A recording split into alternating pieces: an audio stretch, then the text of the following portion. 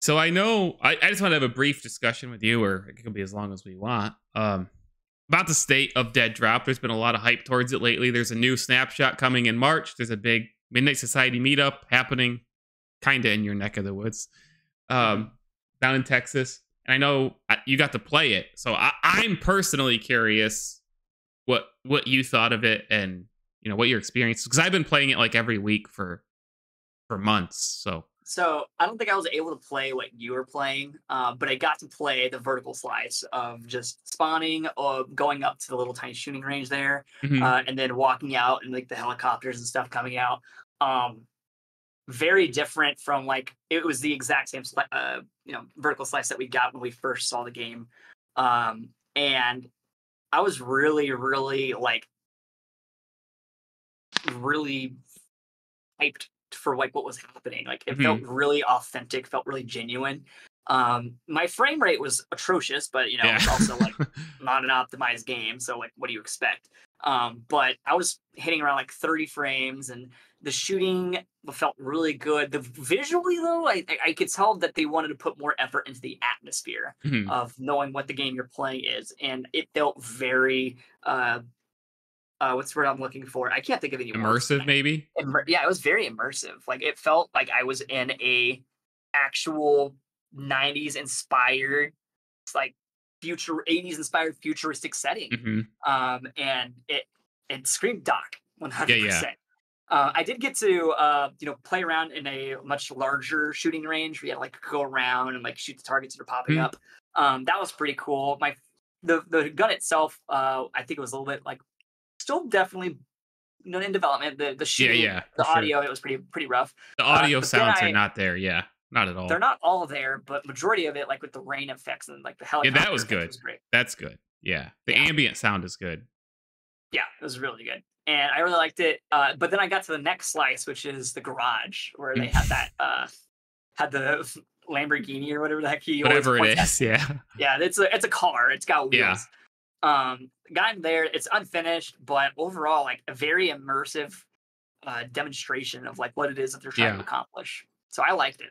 One of the things that I've liked about the game from the beginning is that atmosphere. There's no multiplayer shooter on the market that is trying to capture like a futuristic cyberpunk universe. Like everything these days, it seems for whatever reason is like Modern Warfare. Like that's all we get is like current day modern combat. And for a long time we got tons of World War II shooters, and I'm not knocking those games, but I just think this setting, and like you said, they're really demonstrating like what they're going for, and I think that could be super unique, and it's very promising. I don't know how much you got to play around with the movement, but the movement like is already like very, very good. There's like sliding. I don't think you can do all of it in the hideout. Not in the hideout. There's sliding. There's like you can hang from rails and like shimmy across them, and like there's zip lines already. And I think that's what's really promising, because like every extraction shooter right now is very like boots on the ground, and most of them are cumbersome. Like painstakingly, like as you're walking along, and but most of them are like that. And I'm really psyched that we're getting something that will allow for like, and I'm not knocking Tarkov, but like it's going to move the skill ceiling up. It's going to be like quicker paced and like, as Doc would say, more athletic, allow for some crazy, just more crazy plays. And I'm really looking forward to Snapshot 5. And they've pretty much hinted that they're going to let more players in this year at some point, like for good. I don't know what they're going to do. I don't know how they're going to go about that. But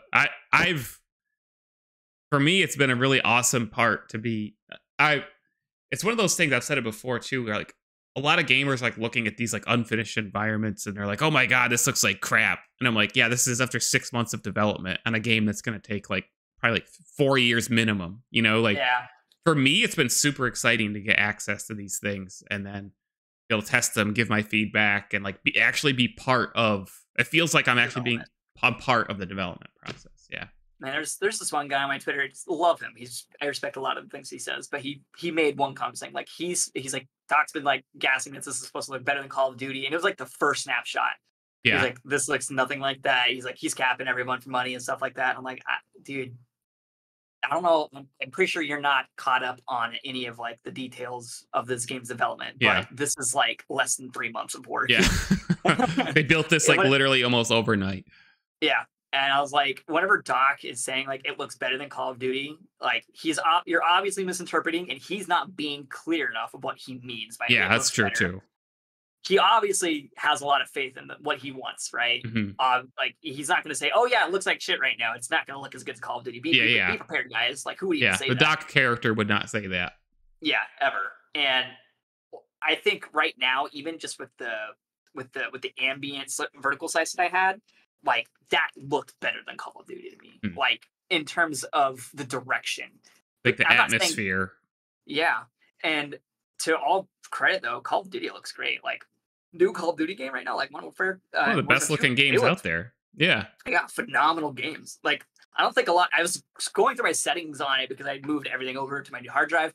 And I was like, oh, let me change my settings around. And if you actually look through like all the settings and stuff like that this game has, it's insane. And I'm just like, dude, the average Call of Duty player does not give a shit about any of all this. No, at all. The average Call of Duty player plays it on what it runs on their console. Like that's it. Like that's all they're ever gonna.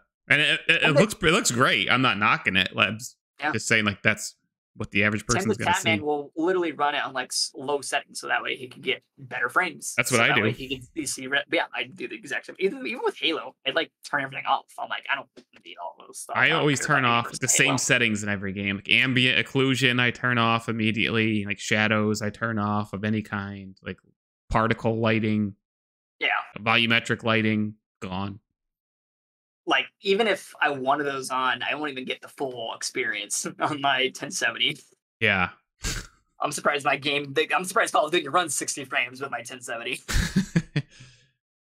Yeah, I'm super psyched. The first Deadrop tournament's this Friday. I'll be playing it, and that's something that's promising for me too. Is like I just absolutely love the community. Like it's so small and intimate right now, and like I really appreciate games that obviously I want it to be a massive success on a large scale, but I mean, I really love when you can be part of a gaming community that's so like positive and enthusiastic and like just like engaged in the game, and like that's hard to find these days. And that's one of the big reasons that I loved Splitgate is because I felt like I was like part of their community and to engage with developers, and I genuinely loved the game, you know. So yeah, that's what Deadrop's been for me so far, is a fun journey.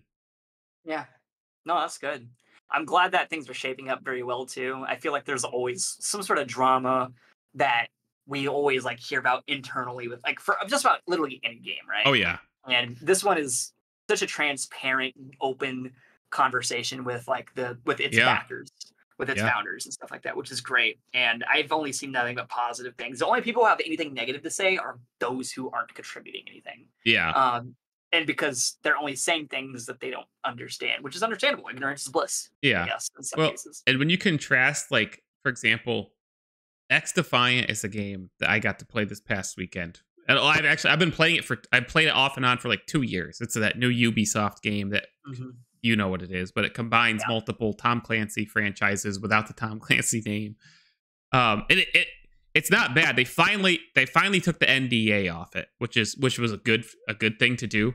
But that was my issue. It's like, okay, they announced this game and they've been letting us play it for freaking years, and we've been under NDA. We can't speak about the game.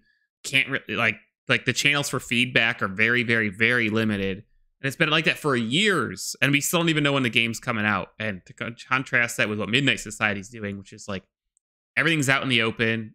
Everything is a constant conversation. Like giving your feedback is like really easy on the surveys and stuff. And the developers are in the Discord. Like it's nice. No, that's good. How'd you like it, by the way? Like what? On X Defiant. Oh,